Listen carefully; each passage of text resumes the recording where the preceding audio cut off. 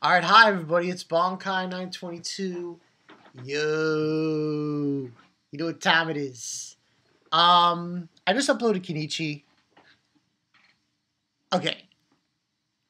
This fucking chair. I hate this chair. It's so ridiculous. Fucking Jojo. Let's go. Oh man, this episode. Shit. This episode was tight. Oh, by the way, that opening. OMG. Yo, that opening is like crack, meth, heroin, and weed rolled in into a tobacco leaf, and you're smoking it. Though I would not suggest doing that. But yeah, that opening was, oh man, it was fantastic. The animation was ridiculous. The music. Now, it wasn't I kind of wanted the kind of roundabout thing. In other words, they would go ahead and get like, an American song for the opening. But the song was kind of rockish, heavy metalish, and it got an 80s vibe. Yeah, it got an 80s vibe going on with that opening. So I thought I was kicking it. It was like, yo, fucking awesome. So the opening was great. For showing you in episode 2. And pretty much in this episode, we get introduced to the other stand user. Green. You know, the green stand. I don't think many people know who the owner of the green stand is. But we basically have Jotaro going up against Kakyoin. Kakyoin? Kakyoin? Can't even say his name. Noriaki in this episode. And yo, this episode was tight. Yo, he was going out the green stand. Yo, I remember that from the OVA. Oh man, he was rocking it. This was an awesome episode. So pretty much, yeah, you have Jotaro. He's going to school, and he encounters this guy, and the whole thing was he attacks him through that painting he has, and Jotaro, falls to the ground, and he kind of realizes what's going on, and that fight, yo, the best scene in this episode, was Platinum. Going, oh, that was freaking amazing. I love that shit. I can't wait to see more of this. Platinum. Just Platinum going ham. On that stand. So I don't know if I forgot. It's not Soylent Green. It's something green. Basically, that stand, it has the ability to take over people's bodies and shit and use them as puppets and stuff. So that's pretty much what went down there. And it takes over the nurse's body, and so on and so forth. And we were left with that. Remember, I remember watching the OVA, but a few tidbits might not be as detailed. But he basically fights him, Jotaro. He saves the nurse, and he beats the guy. And it was just, with the scene, yo, just grab, Star Platinum, just beat the shit. He's like, no. Just going ham. That was, I'm gonna give this a 4.5 out of 5 again. I want to give it a 5 out of 5, but I will be for the good stuff. When the good episodes really come in, gonna give it a high rate. But yeah, that's pretty much what he did. Defeats the guy. I mean, his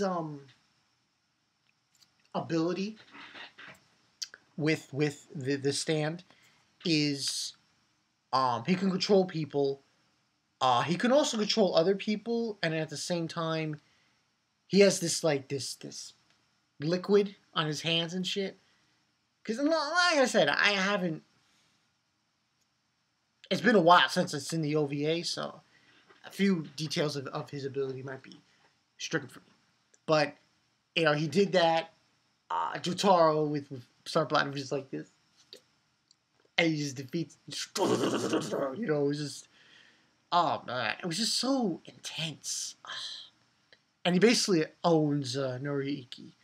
It's hard to say his name, Noriaki.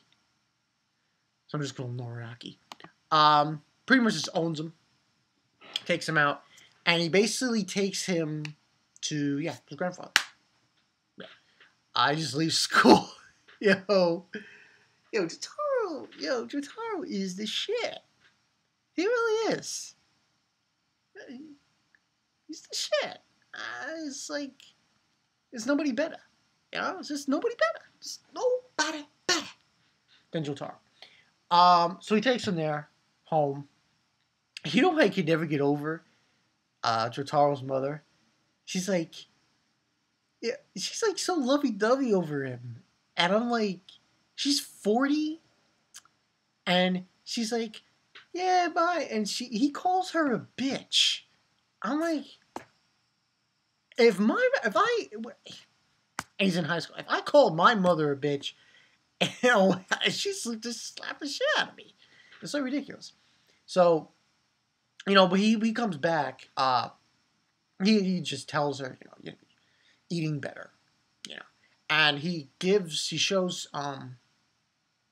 grandfather the guy, and then he tells Jotaro there is a reason why, this guy was after you.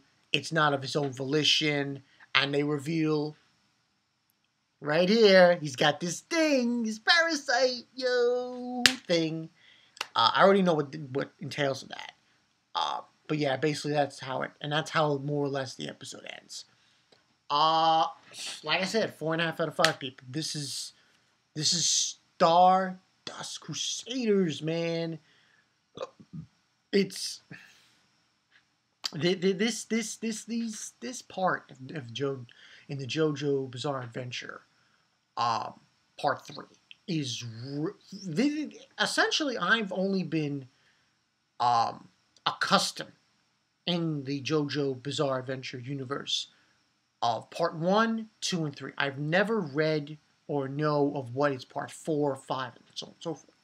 So, but this one, of the first 3, I find this one more, I want to say action-packed. Not that part 2 and part 1 weren't, but this is more extreme, I find, part 3. Like the shit that goes down later on. Oh, we also see Dio. Yo, Dio! Fucking Dio! And he's just standing there, and he's basically saying how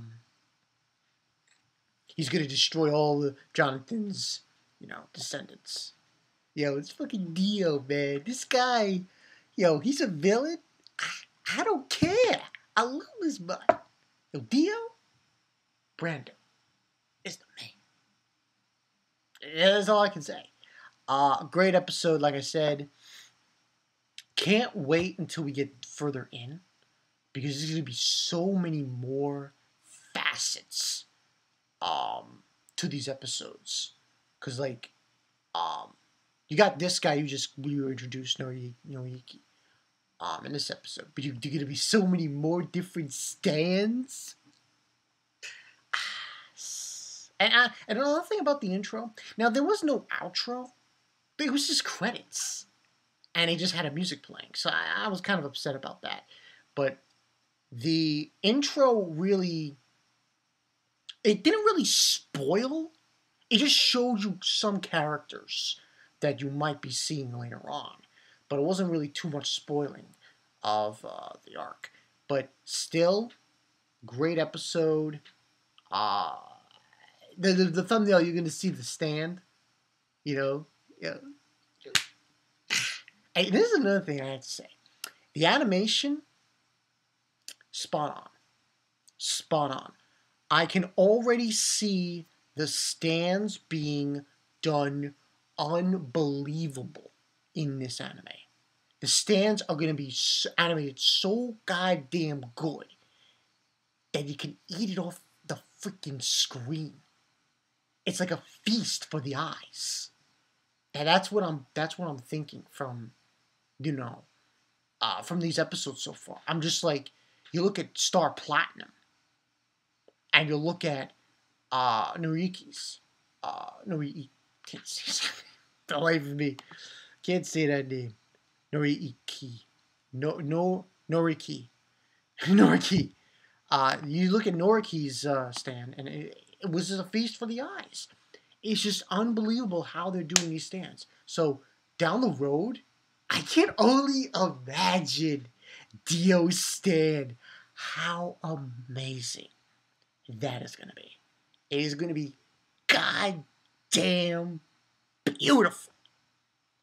Beautiful. Like I said, a feast for the eyes. So, yeah. That's pretty much the story. I enjoyed this episode. Yo, JoJo. Fucking JoJo, man. I love this shit. It's like crack. Hey, I can say it's like crack. You might as well say it's like crack. Because when you got an episode like this, and then down the road you get the other episodes, and you get these fights, it's crack. You need it. You need it. You need it. You just need it. So, yeah, that's pretty much the story. Bankai 922. See you guys later. I'm probably going to upload this later today. Yeah. There's a lot to do on Saturday. Saturday's going to be so fucking busy. Oh my god. But the good news is, it seems like they might be subbing Data Live Season 2 earlier than I anticipated. So, maybe if I'm lucky, what I could do is I leave Kenichi for Saturdays now, and I do JoJo and Data Live on Friday. We'll see how that works, because I don't know how they're going to be doing it. It might be that they sub Data Live Season 2 earlier. That'll be great. That way Saturday all I have to review is Captain Earth and Dragon R. But we'll see how it goes. I'm Bankai922. I will see you guys later. Jotaro, man, you're the motherfucker. Jotaro, man. Ora, ora, ora, ora, ora. I can't even do that. It's so hard to do. The ora, ora, ora, you know? It's awesome. I'll see you guys later. Peace.